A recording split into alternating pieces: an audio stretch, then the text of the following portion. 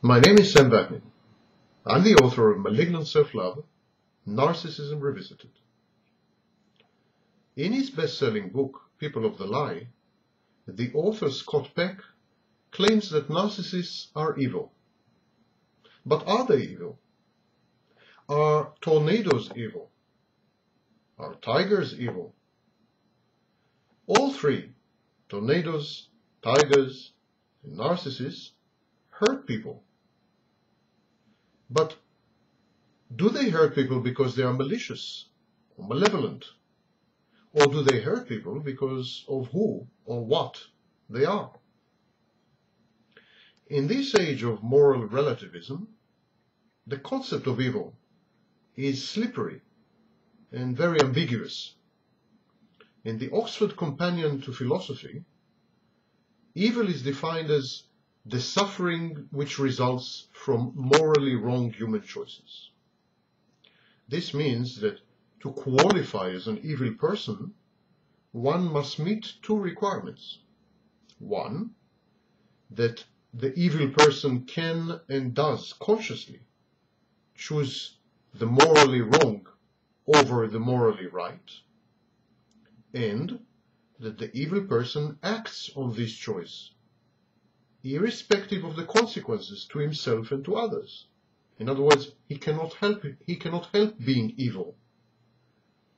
So, clearly evil must be premeditated. Philosophers such as Francis Hutcheson and Joseph Butler argued that evil is merely the byproduct of the pursuit of one's interest and cause over other people's interests and causes. But this is too reductive, too limited. It ignores the critical element of conscious choice among equally efficacious alternatives of action. Moreover, often people pursue evil even when it jeopardizes their well-being and obstructs their interests. Ask any criminal or sadomasochist. Narcissists satisfy the two conditions for evilness only partly. The narcissist's evil conduct, the narcissist's alleged evilness, is utilitarian. Narcissists are evil only when being malevolent secures a favorable outcome. Sometimes they consciously choose the morally wrong, but not invariably so. They are not compelled to be evil. They choose to act in a certain way to maximize profits or benefits. And if it is evil, it's evil. Narcissists act on their choice even if it inflicts pain or misery on others. But they never opt for evil if they are the ones to bear the consequences. So they act maliciously only because it is expedient to do so, not because it is in their nature. The narcissist is able to tell right from wrong and to distinguish between good and evil. In the pursuit of his interests and causes, the narcissist sometimes chooses to act wickedly. Lacking empathy, he is rarely remorseful for his conduct. And because he feels entitled, exploiting others comes as a second nature. The narcissist abuses others sort of absent-mindedly, offhandedly, as a matter of fact. Narcissists generally objectify people.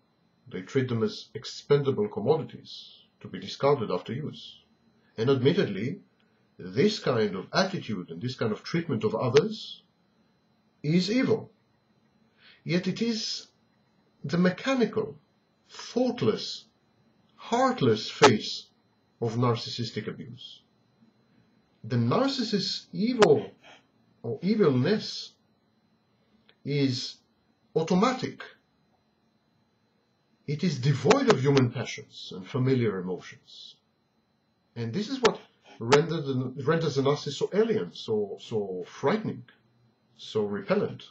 But also, this is what makes the narcissist more like a tiger, or a bacterium, or a virus, or a tornado. He inflicts damage, he hurts people, he causes pain, but he does it as if he were a force of nature. We are often shocked by the actions of narcissists, but we are usually more startled and taken aback by the way he acts rather than by what he does. In the absence of a vocabulary rich enough to capture the subtle hues and gradations of the spectrum of narcissistic depravity, we default and resort to habitual adjectives such as good and evil. Never mind that they don't fit the narcissist. We don't have other words. We don't have an extended vocabulary. This is, in my view, intellectual laziness, and it does this pernicious phenomenon and its victims little justice. In the pursuit of the study of narcissism, we need to invent a new language to capture this phenomenon and what it does to people.